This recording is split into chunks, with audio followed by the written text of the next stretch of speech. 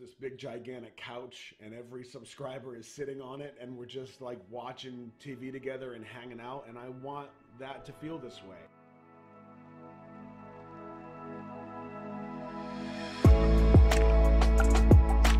Hey buddy, check this out. This is my Marvin the Martian. It's the most comfortable thing on the whole planet. And I'm wearing it because it's like wearing a hug. Alright, so you already know that is gone for the whole weekend, so I am straight up Kevin McAllister all weekend. Thanks to some friendly peeps, I have new software that I'm trying, and we know how this usually goes. It's a disaster every single time. I'm gonna test this software while watching Daechwita, meaning explained, by Bookish Theories. This is one of the two explanation videos that was suggested in terms of understanding Daechwita. Now, I'm just gonna watch this. And if I lose the video, it's an explanation, not a big deal.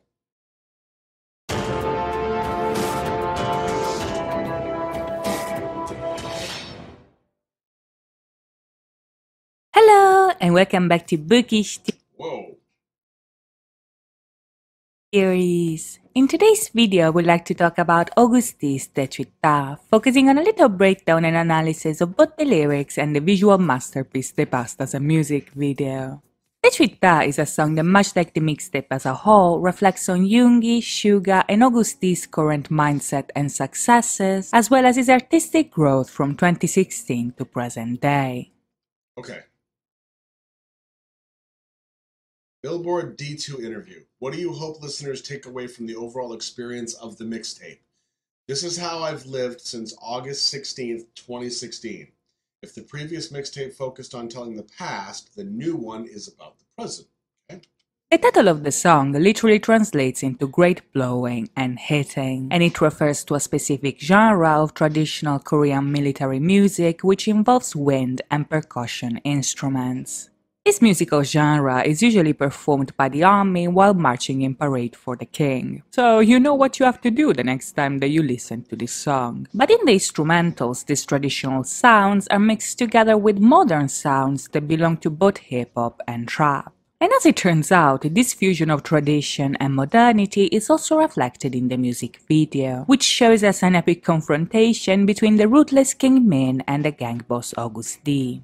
At the beginning, the video opens with King Yoongi sitting on his phoenix throne and then proceeding to admire the decapitated bodies of his enemies laid out in the courtyard. Now, if you are a fan of K-dramas, you probably recognize the palace. Oh, so they're actually supposed to be headless? Or was that just the previous shot? Here because the video was shot at Daejagung Park, a very popular filming location that was featured in a lot of historical dramas throughout the years. The styling for this setting was inspired by a mix of several Korean periods, but one of the major influences was definitely the Joseon dynasty, which, as we'll see in a second, is a major inspiration for the entire plot of the video. After being introduced to the king, the narrative then moves from the palace to the market, where we see a cameo of Jin and Jungkook picking a fight with each other, and we meet the character of... I didn't know Will Smith was in it! We see a cameo of Jin and Jungkook picking... So funny. Man! See, even now, paused, I can see Jungkook, but Jin with the little beard? Wait a second. Yeah, wow, that threw me for a loop. A fight with each other, and we meet the character of the boss, which is the source of the king's future downfall and the leader of the coup that will take place later on.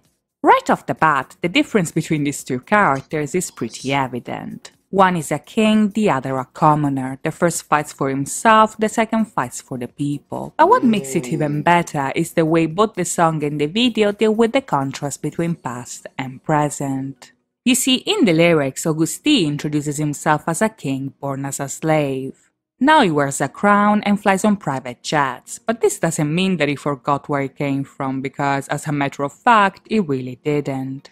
He was born in a ditch but rose up to be a dragon, and he still remembers the days that led him to this point, which is the reason why he lives the way that he does and knows that he has quite a lot to lose.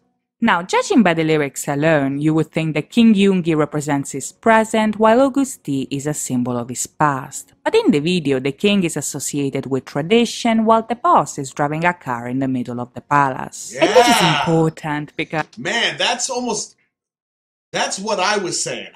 My theory was that the king is him now and his lifestyle. He's fancy, but the other character was his past, and he was up and coming from something, his history. Wow, tradition versus modern, and the car comes out. Oh man, so cool.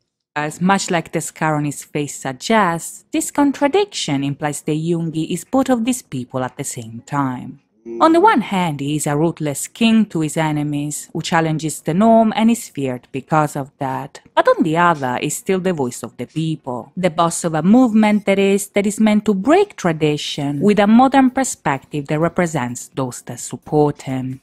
In both the song and the music video, this duality is also conveyed with a lot of cultural and historical references.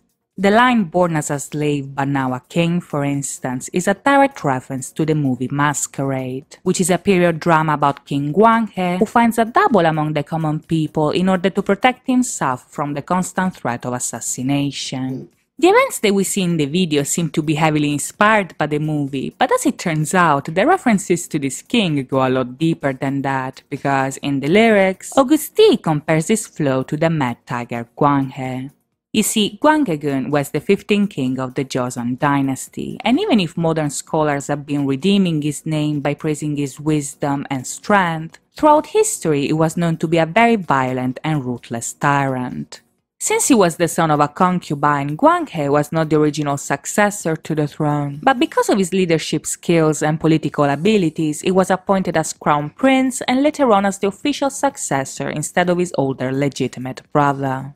Despite he defended his country even after the king ran away, his reputation during his rule was heavily affected by rumors that historians are now considering mostly false. And much like what we see in the video, his reign ended with a coup that happened overnight.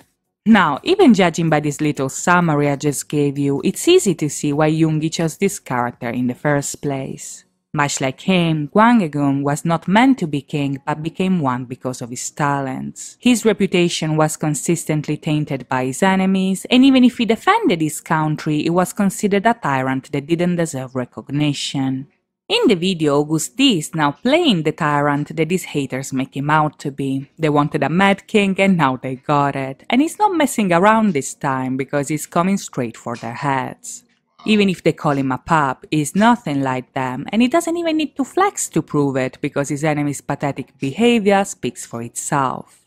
This is because, much like he anticipated back in Give It To Me, he cannot live like a dog because he was born as a tiger. Now, the tiger is a very important symbol here because in Korean culture, it is an animal that represents courage and pride while still conveying a sense of superiority that inspires. So I gotta say, all the comments in terms of the depth, I mean, I'm essentially halfway through this video, this explanation. All the comments saying that Daechwita is very deep and there's a lot of layers to it. Yeah, spot on, 100%. However, I do have to go back to my previous comment that I made, and I don't know, I don't think it was about Daechwita, maybe it was. But it was about one of my goofy theories, and maybe it was Spring Day, or I don't know, maybe it was Daechwita, I don't know. But point being, though, you listen to Baby Army, which I'm still totally Baby Army, but you listen to Baby Army with their theories and their guesses and everything else, trying to figure out and piece things together, and it's easy to watch that and say, no, you're getting it all wrong, now you're way off. But you only know that because of this.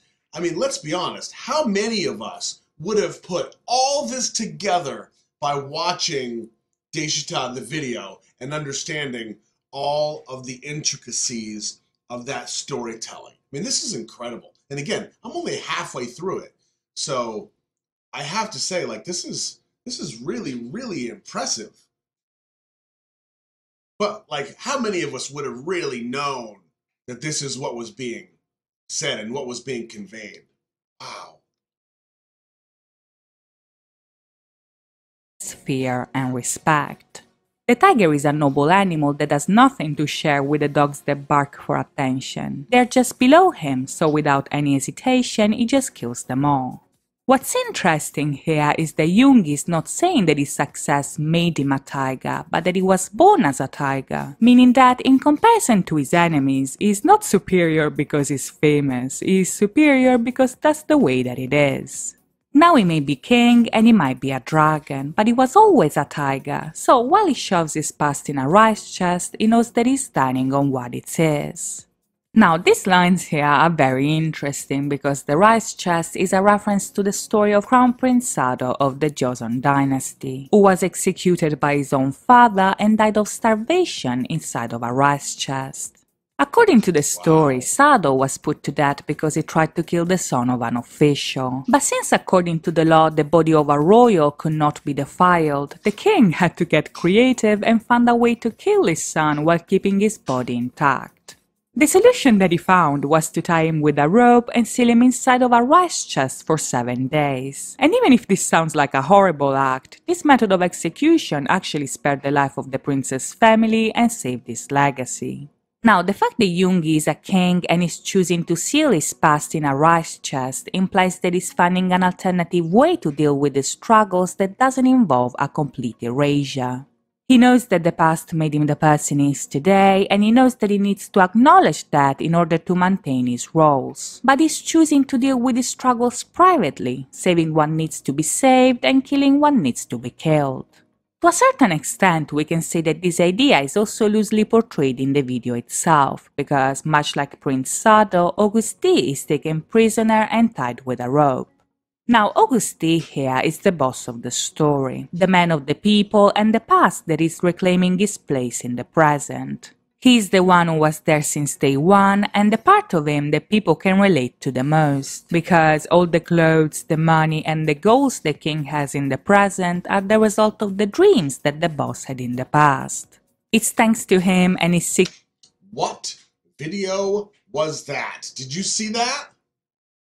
Watch. The result of the dreams. What is this? I must know right now what video this is. There's 2 quarter pipes back there. We got some tagging. What? That the boss had in the past. It's thanks to him and his 6 gang members that revenues go up and Bank PD dances in his studio. He is a genius that became a king because he realized that time is more valuable than money. But to his people, he's not a tyrant that lost touch with reality. He is a guide that can lead them to revolution. This idea is perfectly conveyed in the video because when Auguste is about to be killed, the executioner himself is the one who sets him free. Now, this part is very interesting because this scene was actually foreshadowed since the very beginning. If you look closely, the 2 executioners that we see in this scene right here are played by the same actors that play the butchers at the market. Nice. And this is not a coincidence because, as a matter of fact, they are the very same people. You see, these characters are a close reference to the Baekjang, who were the untouchables of Korean society and were forced to be butchers and executioners because they were activities that were deemed despicable by society as a whole. Now, the fact that Auguste is being helped by one of the untouchables implies that his message is able to resonate with people that come from all walks of life.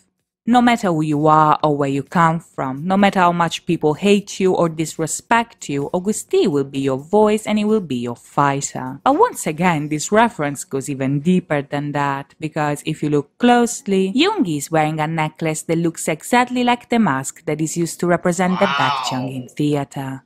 This implies that not only he leads the untouchables, but that he identifies himself with them, meaning that even after all he has accomplished, he is still the untouchable of the system that he rules and that still wants to destroy him.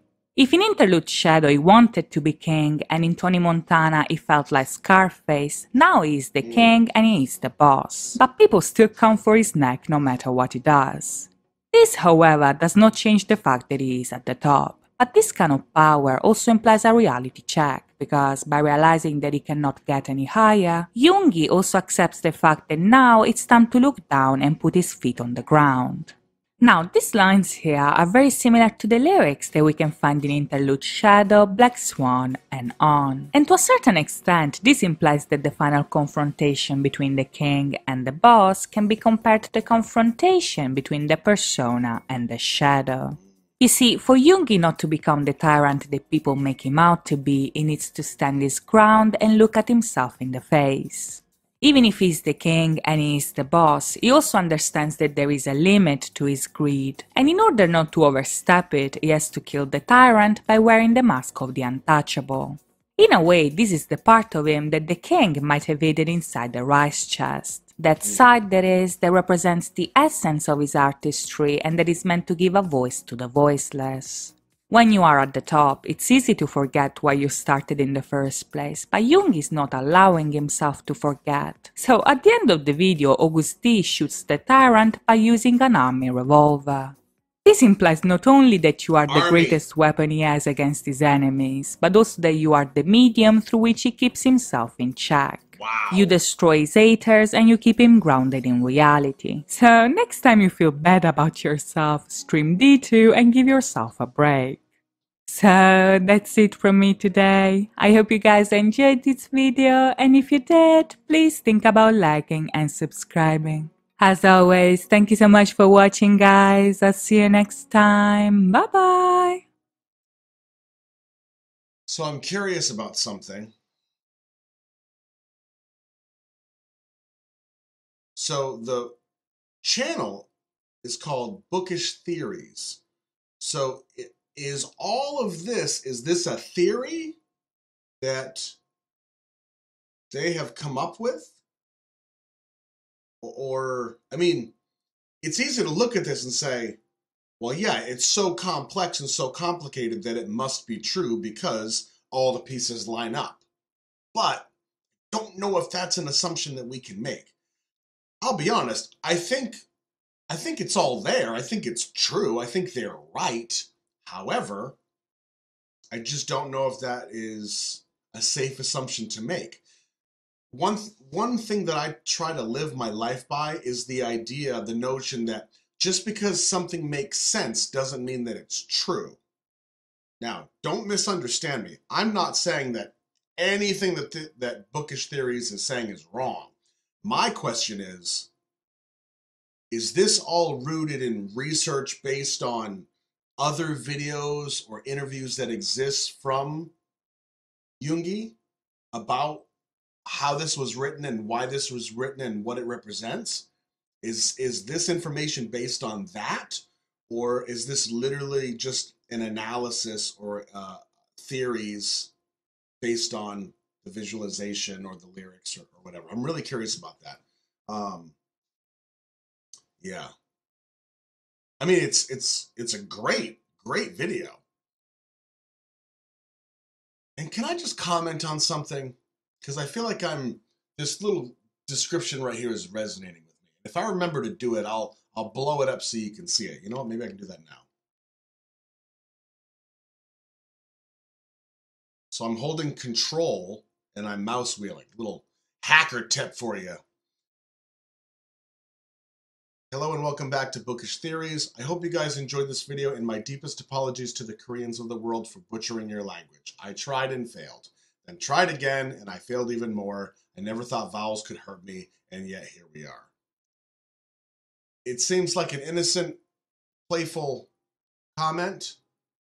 I'm sure they were completely sincere in writing it. I believe it, but I have to wonder, what sparked that? Was that something that was intrinsic to them, that they felt that way because I don't know, I just feel like there was, and I don't want to say backlash, but like what sparked that, you know?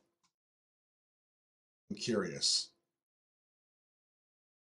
And I'm saying that from a position of like, I really do feel sometimes like we forget to give each other leeway or flexibility to make mistakes. I feel like that happens too often now. You know, we get in these positions and we call them at the buzzword.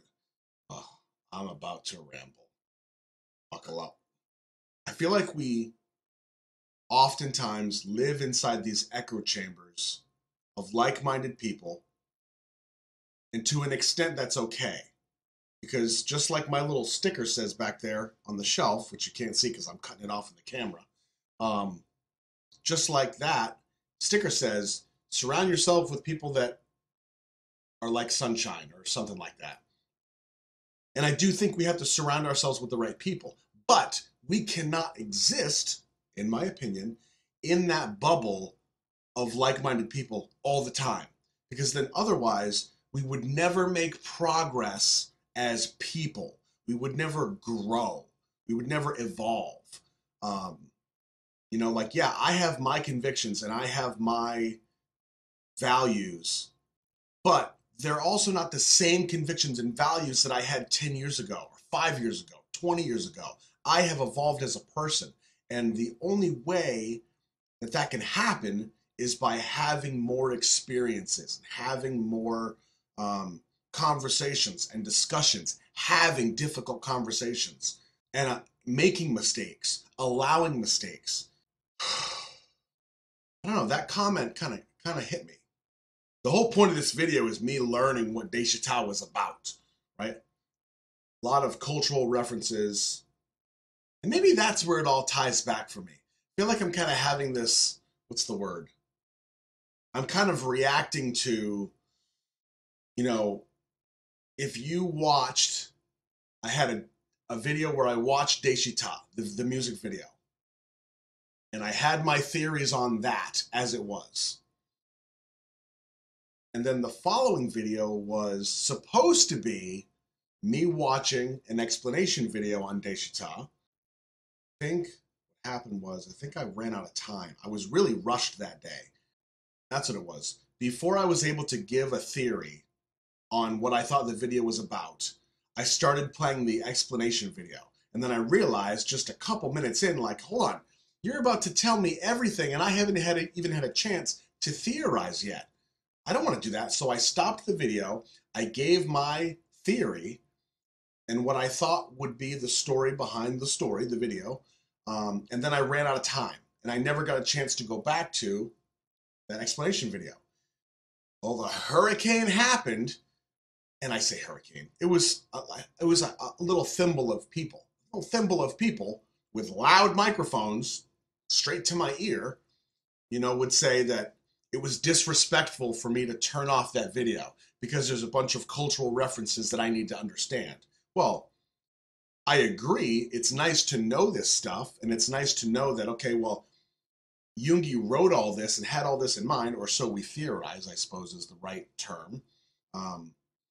But I have to wonder, you know, did people leave? Did people leave the channel because they thought that I was disrespectful? Is that allowing flexibility for me to make mistakes? You know, like how can we expect each other to grow if we don't allow for mistakes when we are overlapping in each other's worlds? Does that make sense? I know I'm totally sideways on this video right now, but I feel like it's important. If you haven't noticed yet, part of my whole thing is growing, you know, like evolving, becoming better. I realize now that you probably can't take me seriously because I'm having this deep discussion while wearing a Marvin the Martian hug. This was all just a test video, and I don't even know if I'm going to post this. I'm torn on whether or not I want to watch the other one, because I had told people initially I was going to watch and I'm going to mess this up because I can't remember it, DKD TV, is that right? I said initially I was going to watch that explanation. That was the one that I started and then turned off. A lot of people said, don't watch that one, watch Bookish Theories. So I said, I'll just watch both. Then everybody will be happy. But Roscoe's learning, that's impossible. So RM says, I'm going to do me. Well, that's not what he says, but do you. I see the references now. I am curious about this theorist. I think it's pretty fascinating. And you know me, I love decoding stuff. I love learning all this stuff. But for me, this sparked a whole different conversation. You know, the couch is a place for fun and like enjoying BTS together. You know, I'm Roscoe. I'm the BTS explorer. I'm essentially your BTS buddy. Like feel like that's what this has become. I'm your BTS buddy. And some of you work and you listen to my videos. You listen to me in my random stream of consciousness that just happens. And it just feels like you're watching BTS with a buddy. And I think that's pretty cool. But I also feel like maybe there's, you know, other avenues for us to explore in helping each other get better, be better. Am I way off here? You know, like, are a lot of you watching and rolling your eyes, or am I not making? I don't know. There's so much. It's 1 o'clock in the morning. I'll throw that out there too. I'm Kevin McAllistering. Annie's gone. And I'm just rambling. I should go live right now. Nobody knows. I should go completely rogue and just go live. I'm not going to do that. I'm just messing with you. I think this was interesting. I'm glad I watched it. I'm glad I got to learn what was behind the video. And this was really just a test bed for the new software. So we'll see how it turns out. As always, I'm Roscoe, your BTS buddy. Look out for each other. We have a long journey ahead of us.